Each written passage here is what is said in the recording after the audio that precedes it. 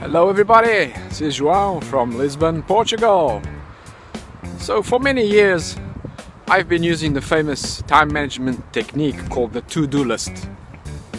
A list of all the things I need to do.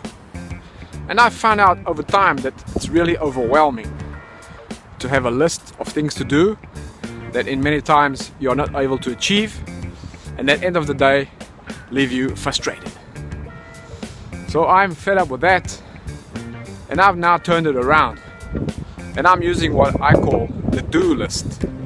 What is a do list? A do list is a short list of tasks, 3 to 5 tasks maximum, that need to be done in the current day or until the end of the week.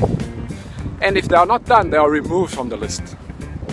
What I find, the major challenge that I find from this list is to really be able and have the capacity to remove or eliminate tasks that are not important, redundant or irrelevant.